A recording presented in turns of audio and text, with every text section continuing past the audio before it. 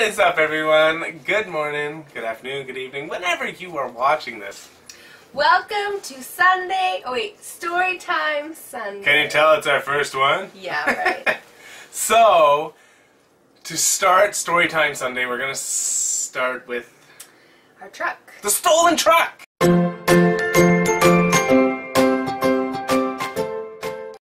Yes! Oh my god! It's a long-awaited video. Yes, very long awaited, and it When was did this happen now? Like 2 months ago? almost 2 months. It was like May 2nd or May 3rd. It was like a Tuesday, I believe, when I went outside. Okay, so, our truck was stolen. We found it. So let's start from the beginning. Yes. So James gets up, normal day, go to work, get dressed, get ready, do his hair, get ready, go downstairs, and then... I was very casual that day. I don't know, I was just in a casual mood. And I get downstairs, and I notice the truck isn't where I usually park it, and my first thought is, did I park somewhere else? And I'm like, I never would, but I start looking around, and I'm like, no, there's no way, why would I park anywhere else? And I think, did I get towed? And then I think, did someone steal my truck? Duke, move. You're shaking the world. Go over there, buddy. He has to eat his food right there, or his treat, and it's shaking everything. So, of course, I wouldn't park anywhere else.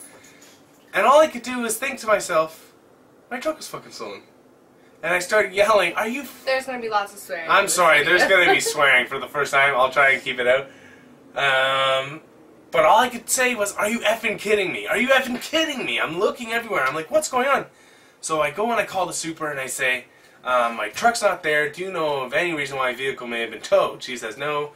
Call the police. And of course, I was already there. I was calling the police. So then he calls me. I'm still sleeping. I went back to sleep because whenever he goes to work, he'll come, kiss me, say goodbye, and I'll go right back to sleep. So he calls me, and he's like, baby, the truck was stolen. And I was like, you're joking. And he's like, no, I swear to God, I'm on my way back upstairs. Someone stole the truck. And I was like, what? And I sat up. Haley, dead to the world, like, didn't even wake up. I jumped out of bed, I ran out to the balcony, and I looked and saw the truck was gone. And I'm like, who would do something like this? Like, are you kidding me? I was just, like, in disbelief. Like, whoa. It was pretty friggin' ridiculous. So I get upstairs. I'm pissed off, but I start, thinking about what I should do, right? So I call my insurance. My insurance tells me that because the vehicle is 15 years older, I am not covered for fire and theft. I feel like had I known I wasn't covered for fire and theft, I would have had it covered. Because when I signed with them, I only had like 80,000 kilometers. So it was a pretty good truck. It's a 2001, but it was in very good shape. Now I am covered. Once we recovered the truck, I sent them, all they wanted was pictures of the condition of the truck. And I was covered. That's it. So yeah, that happened. And it was like $20 more. Yeah, 20 bucks more. Ridiculous. Of course I want it. And then, but of course, now that you have it, it's never going to happen again, right? And then everyone we talk to about their basic coverage, they're like, no, I'm pretty sure we're covered for fire and theft. And we're like, you better call and find out, because apparently we're not. We thought it was included in the package. So as you can imagine, I was pretty pissed off about that. So, icing on the cake that morning. Yeah, seriously. No, I don't want to talk about icing on the cake. So we take the dog down, and then we come back up and find out the elevators aren't working. Yeah. So now we have Haley, Alusha's mom, me, and Duke. And laundry. Oh my god, we had the laundry too. So it was quite a day. We didn't... It was just like everything was going wrong that day. Majorly. So eventually the police show up, I give them all the details, blah blah blah blah blah. Fast forward like the next day or the day after, no, it was my first day back at work, and we get the idea to call the OLG to see if any of... You did. You got the idea. To see if any of those lottery tickets have been redeemed. Because they took the truck, his Nat King Cole CDs were in there, he had... Yeah, they got on my Nat King Cole CD case was there, but they threw out the CD, I guess. Like, what the fuck, seriously? His, like, first generation iPod was in there. With a broken screen, didn't even work. The part that you connect into the lighter thing to hook up the iPod to the car, that was in there, they took that. An emergency toolbox I kept in there in case I broke a tire or something. And that was it. They left... Okay, we'll leave that till we got the truck back. Okay. And then, where was I? Oh yeah, so I called the OLG, spoke to the OLG, and confirmed through my bank statements with everything else that they cashed a ticket in 6 hours after I noticed the truck was missing. So not even from when the truck was stolen, just from when we saw the truck was gone. That's right. 6 hours later. We were like, these people are definitely local. Like, well, for you to be a block 5 minutes away. Not even, we could see the plaza. where they cashed it in. Ridiculous. Just ridiculous.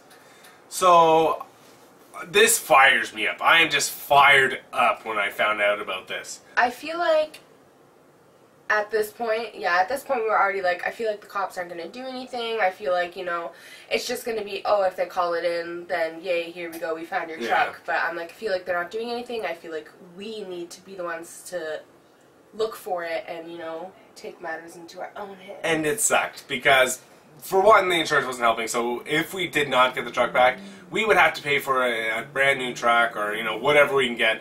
But it would not be nearly the value of the truck. It would not be as good. It would not have the sentimental value as well, which is often, to me, is more than monetary value. I know the word, I just can't think of it right now. So yeah, I go over to this place and I ask them, and they say, "Oh, our cameras don't work." Of course they don't work. We just got them installed, but they're not working. Ridiculous! Give me that. Okay, they're probably working and you just don't want to be involved in what's Exactly. So I called the owner of the complex and he apparently sent an email out. I never heard back. Nothing came of that either. Seeing if any people caught anything on their cameras at this date and time. Of course they never got back to me because they probably don't care. They don't want to get involved. It didn't happen to them, so who cares? And then, passed that information to the police. They did who knows what.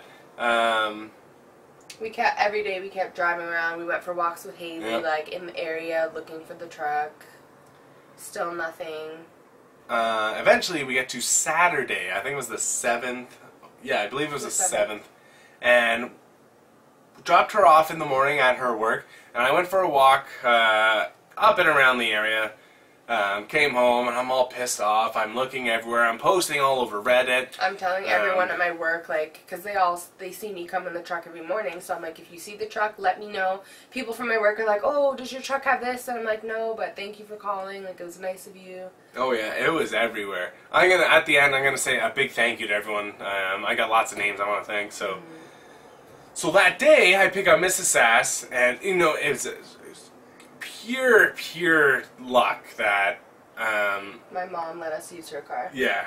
Because she had to do something and she couldn't watch Haley. Yeah, but the initial plan was she was going to get you and come back. Oh yeah, she was going to pick me up. And I was like, no, like, we want to go looking for the truck. And I'm like, can we use your car? She's like, oh, well, I don't know, she had to do something. I don't remember. Something that she wasn't going to be able to. And we were like, okay, fine. But then when we got home, she was like, yeah, you can take the car. We were like, oh, thank you.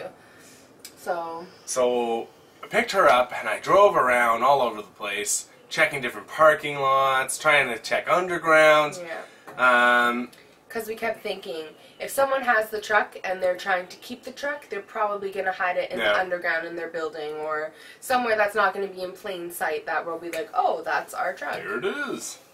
So what, I noticed I say what ended up happening a lot. As we were driving down the street and I was like, oh, you know, we could take the long way and just circle back. But I was like, you know what, we'll turn down this street and whatever, we'll go whichever way we're driving around, right? And as soon as I make the turn, I see our truck at the end of the street. And immediately, my heart is going berserk. I'm like, holy shit, oh my god, berserk guts. And he's like, baby, oh my god, that's our truck. And I'm looking and I'm like, is it? Like, it looks the same, but it's too far to see for me. I have bad eyes. I should be wearing my glasses. She was in the passenger seat, of course.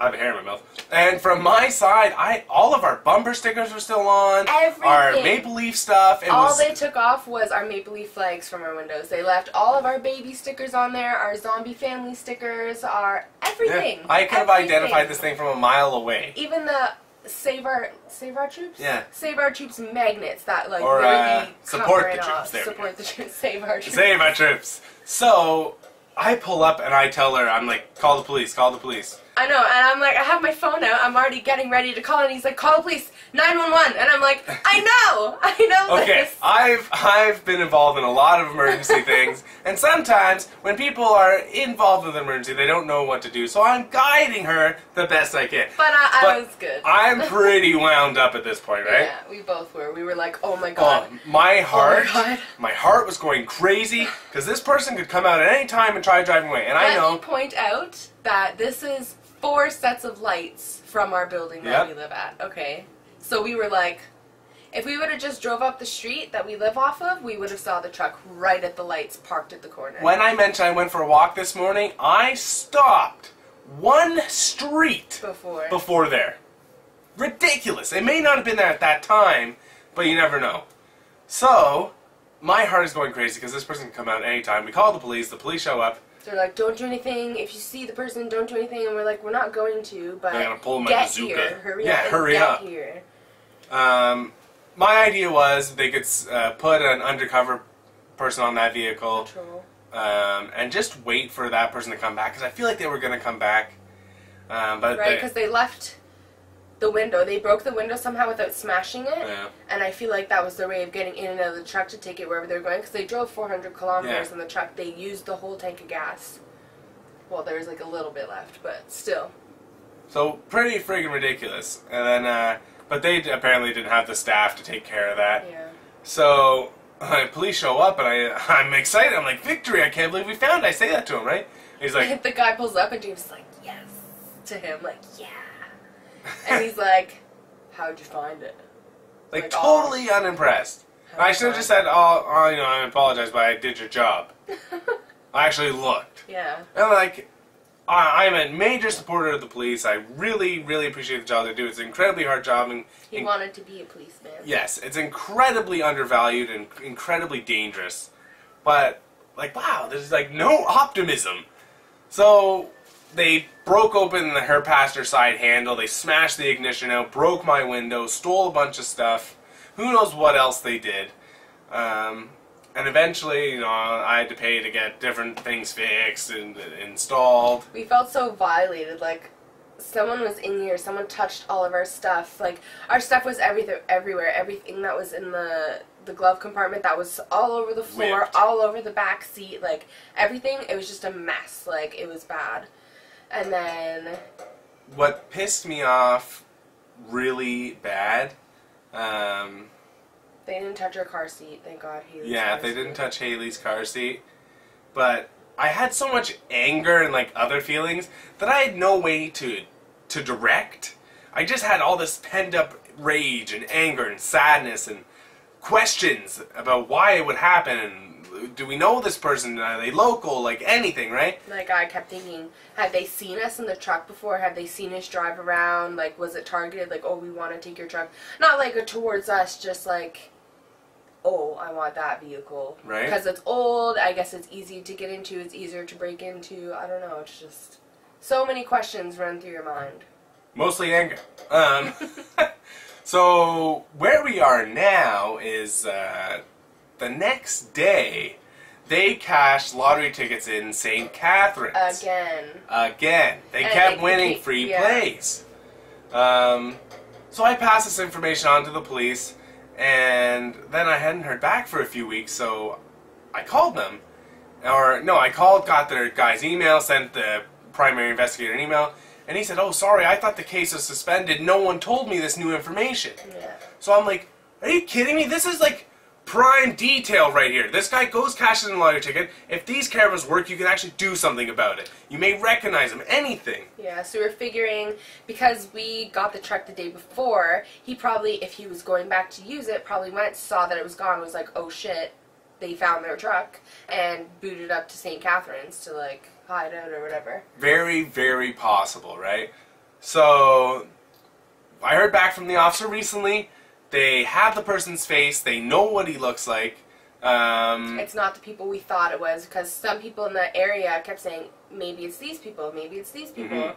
And we kept hearing about these people, and we're like, maybe it was. And then the cops even said, if it's these people that I'm thinking it is, I would love to see them pinned up against the wall. Was that it? Yeah. Up against the wall? Yeah. That would have been fantastic. And I just saw a blue truck drive by, and this is how bad it is. It still messes with me. I still look out there for something so stupid. Yeah, we spent a lot of time at our window looking out at the street, trying to see if it's going to drive by at any second. And I kept saying, like, even after it was stolen, I'm like, I feel like we're going to get it back. I feel like it's close by. I feel like it's parked at a mall. I don't know why it wasn't, but... I'm like, I feel like it's going to drive by us one day and we're going to be like, holy shit, there's our truck. Sorry for swearing.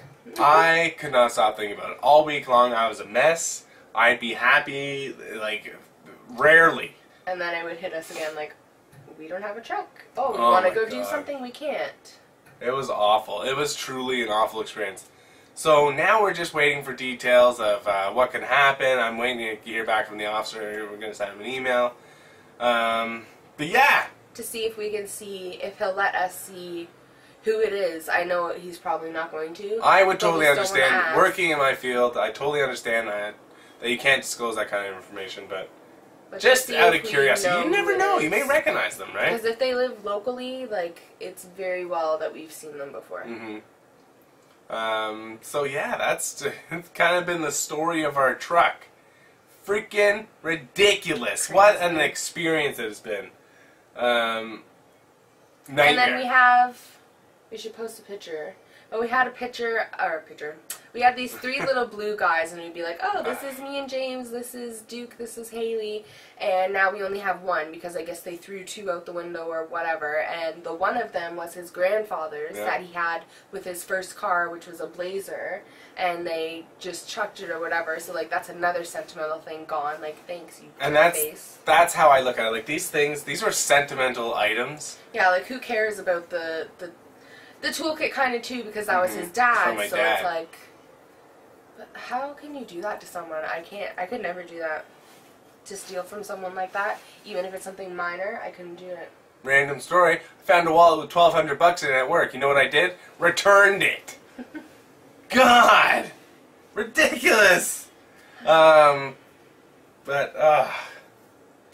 that's our day. That was our story.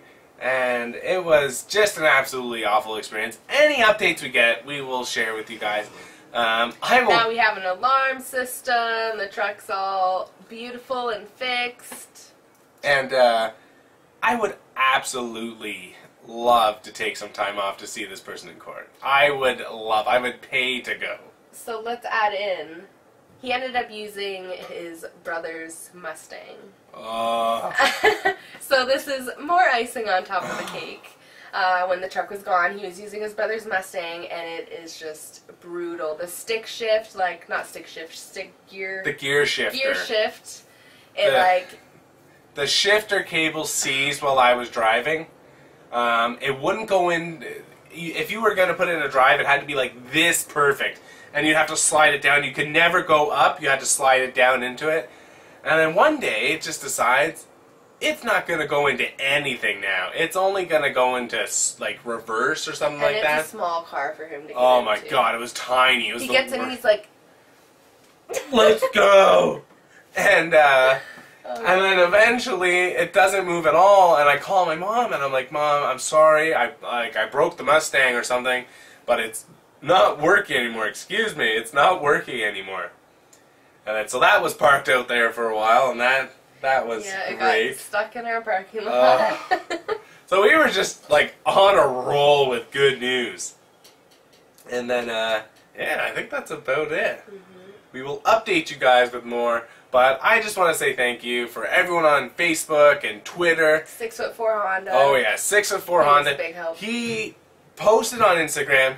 I think he shared it on Facebook too. Yeah. Twitter. Somewhere. But everywhere he shared it got at least 100 shares or retweets or whatever. But it got so many extra eyes on the road, like, it really made a difference. And all of our friends on Twitter, you guys are all amazing in the Support Smaller Streams community, and the people who support us on our YouTube, and everything there. And thank you 6'4" Honda for the back the fuck up sticker, because I watch people read it every day, and it makes me quite happy. So just all of the love and the supporting words and the kindness and people who follow the story, it means the world to us. And, like, even people, there were, like, people in, like, Arizona They were like, oh, I'm sharing this. I doubt anyone here is going to see your truck, but, you know, I support you guys. I hope you find it. So and that meant the world to us, because it was a terrible experience. I wouldn't wish it on anyone but the guy who stole my truck. Yes. I hope you get your car stolen, sir. Bunch of dicks. So, yeah, that's it. That's our story. Thank you, everyone. I really hope you enjoyed it. Anything to add, Mrs. Sass? No. That's our first Storytime Sunday. I hear Mace, yes? I hear baby Sass's music. So we're going to go out there, spend some time with our baby to end this Sunday. Everyone, I hope you enjoyed, and I can't wait to bring you some more justice. And some more stories. More stories! See ya! Yes, yes, you can.